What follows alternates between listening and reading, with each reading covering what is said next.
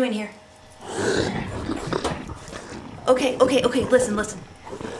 I know I've been really bad with my uploads lately, but you know what? That doesn't give you the right to put me on the naughty list, okay? Please. I have a really good explanation for that. No, please. I don't want to be sent to the underworld. Please don't do this. Tell me, what can I do to get off of the naughty list, please? Hello, my darlings, I'm TwisTay, and today I'm going to be talking to you about a horror movie that is perfect for the holiday season. I'm going to talk to you about the 2015 Krampus. Krampus is a movie about a family that gets together for Christmas. There's a few good ones and quite a few bad that deserve to be on the naughty list. So, when the youngest son, Max, gets his feelings hurt and his Christmas spirit is diminished, he rips up his letter to Santa, throws it in the air, and then that signals for Santa's shadow to come and raise some hell for the family. That's right. It is the one and only legendary Krampus, and Krampus is going to teach them a thing or two about having good holiday cheer. I think the story behind this is really interesting because it has to do with old European folklore about the anti-Santa that instead of giving coal to naughty children, they actually take them and eat them. I kind of find that rather interesting, and I wish that it was incorporated here in the States, because if that were the case, I think a lot more children would have been on the good list, if you get what I'm saying. This movie is the perfect combination of horror as well as comedy, so if you're one of those people that are really into horror comedies like me, you might most definitely enjoy this. But there's a few key moments where this movie is kind of slow.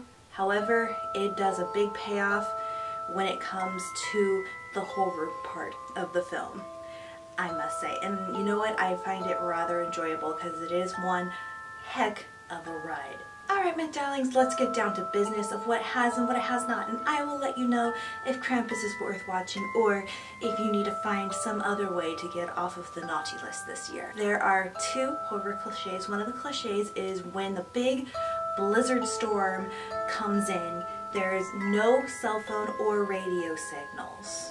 So I guess it kind of works because once a blizzard or bad weather starts to happen, all forms of communication cease to exist. So I guess in a way it does kind of work, but at the same time it seems like a simply old cliche. Total amount of eerie moments, there are 7, and these 7 eerie moments just sent a chill down my spine and made me feel completely uneasy. One eerie moment has to do with the whole entire family is down in the living room next to the fireplace as it's burning, and suddenly you hear laughter upstairs.